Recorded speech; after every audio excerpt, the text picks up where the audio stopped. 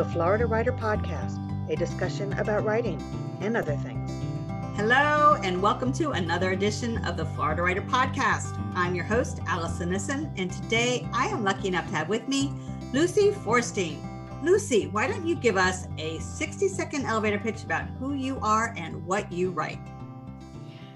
Well, I guess my elevator pitch would be more about my background, because I've evolved into writing. I've always written something, someplace along the line, but I actually have my master's degree in family therapy. And so I'm a clinical psychotherapist and was doing that full time until about 3.5 years ago. And then I decided that enough was enough. I'd done it for 33 years. And so I still work with people on the side, but I write more now. I do a health newsletter, and I work with people consulting on healthy conditions. And then I have a podcast called the Synergy Connection Show. But you've moved into writing, and I believe you've written a book. Is that correct? I have. It's called The Adventures of Miss Twiggs and Company. All right. You got to give me some information on that title. All right. So the way the title evolved is about 33 years ago. I was out visiting my family in Santa Monica, California, and we went into a little shop called Twiggs. And in the shop, there was a mouse, and she had been handcrafted. And so I had been working on my book, but just, in the very beginning stages, I had the characters, and it just so happened that the three main characters are mice. And so when I saw this little mouse and she was handcrafted, I went, oh my gosh, she's just amazing. But she was very expensive. And so the man who owned the store said, why don't you come back the day after Christmas? I'll have everything in the store half off. So I tucked that away in my memory bank. And about a half hour before closing time, I remembered it. And so we charged over to his shop, and the cupboard was bare. There was hardly anything left in his store. But I'm highly intuitive, and I knew she was still in the store.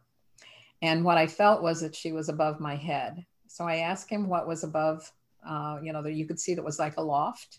And I just asked him, what is up there? And he said, well, that's where most of our bookkeeping and supplies and et cetera, are located. And I said, this mouse is up there. I don't know how she got there, but that's where she is. So he looked at me very strangely, walked up the steps, and came down with her about 3 minutes later and said, I have no idea how she got there. And I said, well, now I know the title of my book. It's The Adventures of Miss Twiggs and Company. So I put the name of his store into her last name. That's a wonderful story. I love the intuition that you were able to just not imagine, but no, you sense that it was there. That is a crazy, crazy story. And who's your target audience? Actually, it doesn't have an age limit. I would say that if you have a child under the age of maybe 6, it would not be advised. But from 6 until 96, the story works. And I've had a lot of adults. I had recently a CPA who is in her early 50s that bought it. And she called me a few weeks ago and said, I have to tell you how much this book meant to me and all of the things I learned from reading it. So it has been used in classrooms, and teachers use it for conflict resolution. They use it for creating imaginary characters, vocabulary, just talking about what's next, because a lot of kids, have to learn how to do that in story writing so that you have a beginning, a middle, and an end. And when I was taking it through the classroom, testing it out, I would only read about 10 pages, and then I would stop and I'd say, okay, next time we're going to pick up here, but what do you think is going to happen? And so I'd get all of these ideas from, the kids that were listening to it. And then when I came back, maybe a week later, I would say, where did we leave off? And they all knew exactly where we left off. They all had the understanding of where the story was going. I am fascinated with the fact your research audience, so to speak, were classroom kids. What grade were they? The ones that I worked with for this were fourth, fifth, and sixth graders. So I had the end of elementary and the beginning of middle school. What a great way to sample your work to see Mhm. who is appreciating it. Very much so. And you know what's fun is they couldn't wait until the book was actually a book. And so initially it became an ebook and people would download it onto their Kindles or Nooks. But now it's a hardcover. And that's what people told me that they wanted after it came out as an ebook, because they wanted to sit with a child or make it a family read. And so it becomes a conversation on understanding how we create our reality through our thoughts, which is why it can be used for conflict resolution. And in today's world in particular, with the political climate, with COVID ID, with everything that's going on, it really helps kids know that if you stay in a fear-based type thinking, then you're going to get more of the same. And so what do you want to do differently to make the world different where you are? Because that's all we can do. It's right where we are and nowhere else. Are there illustrations attached to your book? Yes. The person who did the illustrations, I was so lucky.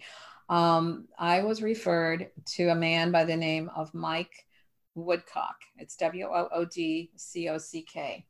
And Mike is one of the primary illustrators with Universal Studios in Orlando. And so I got to meet with him prior to, getting the book launched into written form. And it took us about, I'm going to say, a month and a half to gel, because his characters for Universal don't look anything like I wanted my characters to look like. And so I kept coming back to him and he'd give me a new one and I would go, that's not quite it. And so I finally started going online and finding these characters, because the book is set in 1946 in England. And so right at the very beginning of the book, the war is coming to a close. And we needed to make sure that everything was relevant and accurate.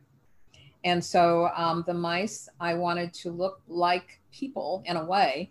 They are mice, but at the same time, they needed to express empathy and understanding and fear and all of the emotions that people have. And so that had to come through his drawings. And he did an amazing job, just an absolutely amazing job. But like I said, it took us about a month and a half. And there was a point in time where I think both of us thought, this is not going to work. It's already won second place. It won silver for his illustration on the cover.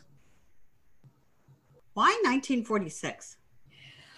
I'm not exactly sure. And for people that are listening to this, some of them scratch their heads. But as a psychotherapist, I'm well aware that there are such things as past lives that we may or may not live. And there are things about this book that I knew, and I didn't understand how I knew them. One of the big ones is the mice are born in a church called St. John's. And that's a common name. St. John's, a lot of churches are called St. John's. But this was in an area of England where, it's pretty rural. And so the mice kind of hang out basically in the church at the end of World War II, looking for treats. But also they began to realize they can communicate with some of the parishioners and the children. And when I did the background research for the website, what I found is not only did the church exist, but every single pew had a mouse carved on it. And so that blew me away, because how would I have ever known something like that? It turns out that the man who created the pews used to laugh and say, I'm as poor as a church mouse. And so all of his furniture, his wooden boxes, and then these church pews were created by this Mr. Mouse Man. And so that is where the mice are born. It's where they develop their plan for going out into humanity to teach that our thoughts create our reality. I love the various connections here. We had the the Twiggs shop with the mouse. Yes. And now we have the church pews with the mice. Yes. When you imagine this from the very beginning, there were always mice. There were always mice. Yes. And I knew there were 3 of them. And part of that, I think, had to do with my understanding at that time of the Trinity. And so I wanted a threesome. But it evolved into so much more because I was just beginning my career as a psychotherapist as the book evolved. And so there were so many people that I met that were professionals along the way, that were clients who seemingly had their life all together. They were successful in every possible way you could measure success. But at the same time, they were depressed. They were anxious. They had all kinds of other issues, some of them physiological issues that were the result of emotional conditions. And so I began to understand as I was putting the book together that our thoughts definitely create our personal reality, and how the mice could begin to teach this at a level with adults as well as with children. In the book, the mice actually spend the majority of their time with a little boy that's 11, whose name is Brian. But prior to meeting Brian, they had actually been with the train depot master. And Brian absolutely loves this train depot master because Mr. Wagner always has time for Brian. And, not a lot of adults do. It turns out at the very end of the book that Brian is about to understand that the mice had visited Mr. Wagner previously and left a little blue crystal for him to always remember the lesson. For Brian, they're leaving a little yellow crystal, and that has to do with your solar plexus and understanding who you are evolving to become. And with Mr. Wagner, the blue was the throat chakra. And that was understanding how that he could speak his grief because his wife had accidentally been killed in a bombing when she went into London. And so the story morphs, it winds and twists through all ages because we always are learning, we're always growing, and we're always experiencing life in different places. Lucy, this is a fascinating conversation. It is one that I really want to go look at your book and get to know these mice a little bit more. How can people get in touch with you, and how can people find the book? Well, they can get in touch with me just by, I'll just give my personal email. It's Lucy, Lucy .forsting, FORSTING @gmail.com.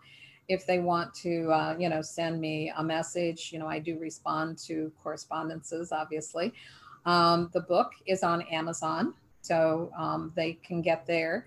They can also go to the book's website, which is Miss, MISS, Twiggs, TWIGGS.com.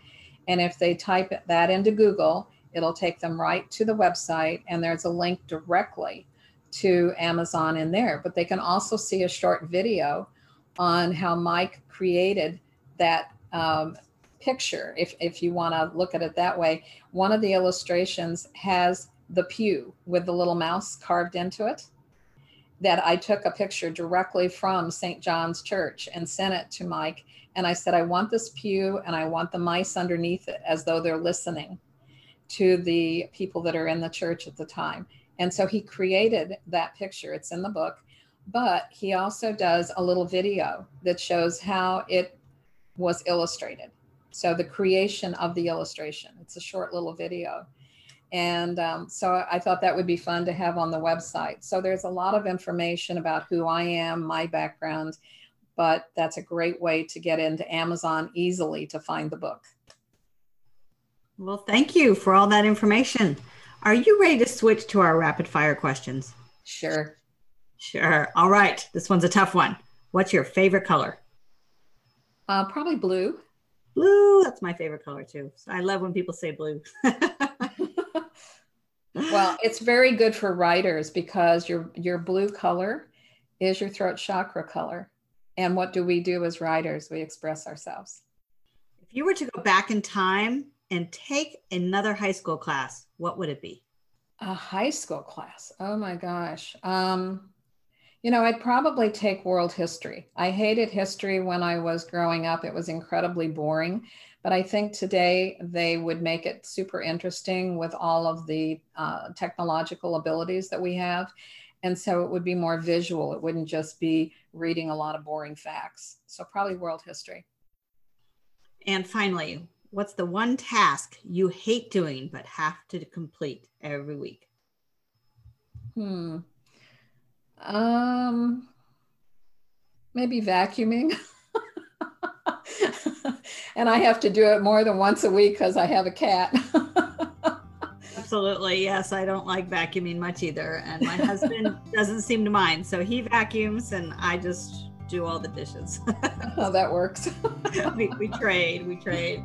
Well, Lucy Forsting, thank you so much for stopping by. Thank you. I hope you do like the book, and I hope that everybody who's listening finds it a wonderful read, because like I said, what do we need more than ever is to understand that as we think, we create. So let's start creating a healthier environment, a healthier world, a kinder, more gentle world out there for all of us. Great words of advice. Everyone, you have been listening to another edition of the Florida Writer Podcast. Allison out. Lucy Forsting is the author of The Adventures of Miss Twiggs and Company, and is Lucy's effort to help children as well as adults understand how thoughts actually do create the reality we experience every day. For more information about Lucy, visit her on the web at theadventuresofmisstwiggsandcompany.com. For more information about the Florida Writers Association, visit us at floridawriters.net.